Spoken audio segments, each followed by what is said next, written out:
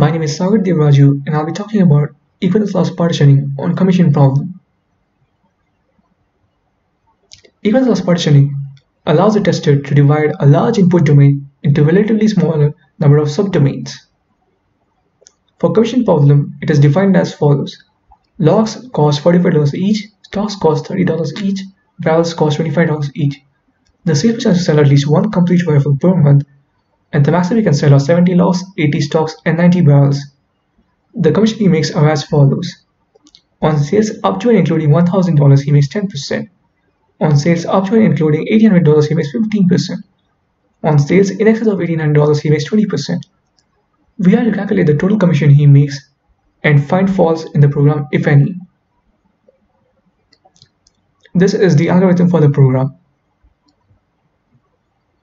Moving on to test case design, we have a set of valid and invalid inputs. For the valid class of inputs, logs should be in the range of 1 and 70, logs equal to -1, which is to break out of the loop, stocks in the range of 1 and 80, barrels in the range of 1 and 90. Now for the invalid classes of inputs, they are logs equal to 0, or logs equal to -1, or logs greater than 70, stocks less than 1, stocks greater than 80, barrels less than 1, barrels greater than 90. For weak robust, it is called single fault assumption. In this, there will be a maximum of one invalid input. To verify the program works as intended, let us put 10, 10, and 10. The sales would be 1000 and expected output would be 100. Let us verify it is true.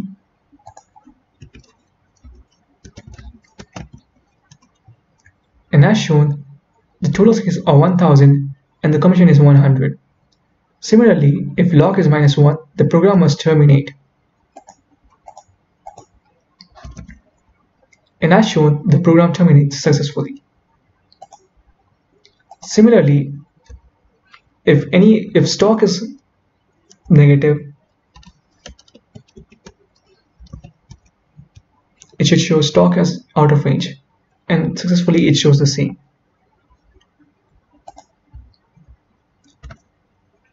Similarly, we'll check a positive number out of range. Log's upper limit is 70, so let's put 73. And as such, it shows log is not in the range. Moving on, let us also confirm if this works. 10, 9, and 10. The total sales will be 970 and 10% of that is 97.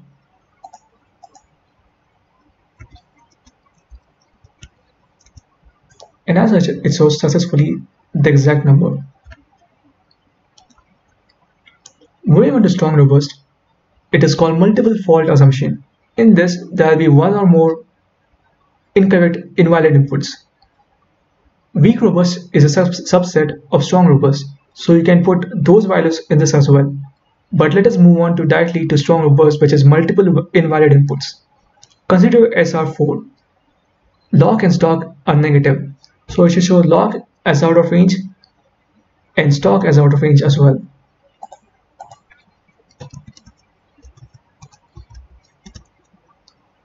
And as shows, it shows log is not in range and stock is not in range. Similarly, if all three are negative, it should show log, stocks, and barrels are not in range.